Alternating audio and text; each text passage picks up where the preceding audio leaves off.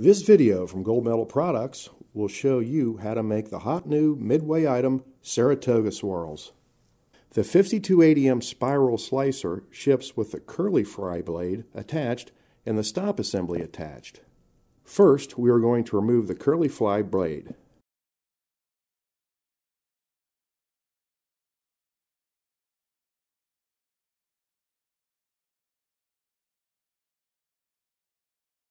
Then we are going to remove the stop assembly.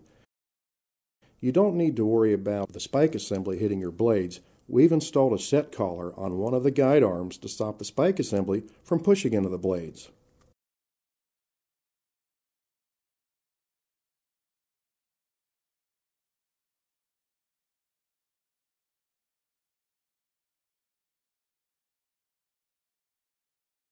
Next, we are going to attach the thin shaving blade.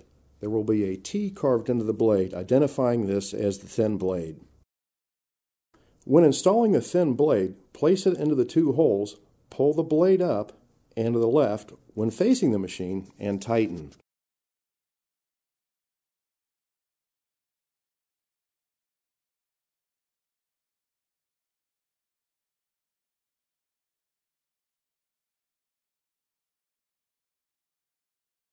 Now for the potato. We recommend cutting a small piece off each end of the potato. This will allow the potato to stick to the spike assembly and provide a smooth cut. Next, take the potato punch and carefully punch a hole into the center of the potato.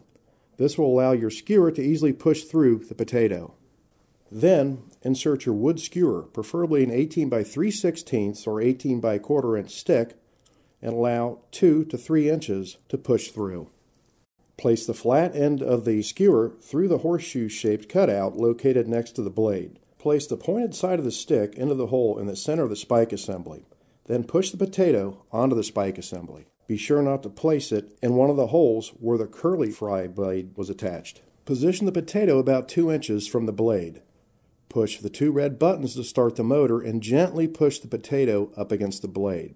The slower you push, the thinner the cut. The harder you push, the thicker the cut. Take the top 1 or 2 layers and place over the wood tip to hold the potato in place. Gently slide the potato down, spreading it out.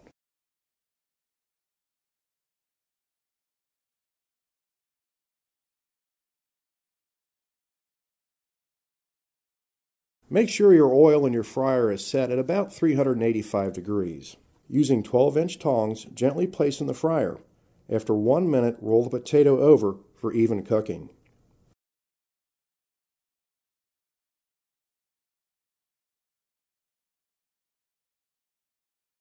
For consistency of a French fry, cook it for about 2 minutes. If you would like a crisper, more potato chip-like product, about 2 minutes and 30 seconds. Take it out of the oil, allow the excess oil to drip off.